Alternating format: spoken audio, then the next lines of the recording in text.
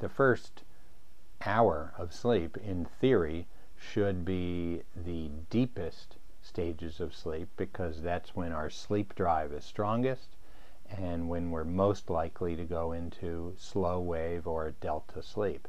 If that's not happening, there are a number of possible reasons why that could be. One is that there's some kind of sound or light that's interfering with your ability to get into deeper sleep. Of course, there might be other reasons as well. There could be a breathing disturbance or a sleep-related movement problem. It also could be that people are attempting to sleep at a time that is not optimal for their intrinsic circadian rhythm. And just as if you tried to sleep during the day, you might find that your sleep was light. People whose sleep phase is out of rhythm with when they're trying to sleep might find that they're in light sleep.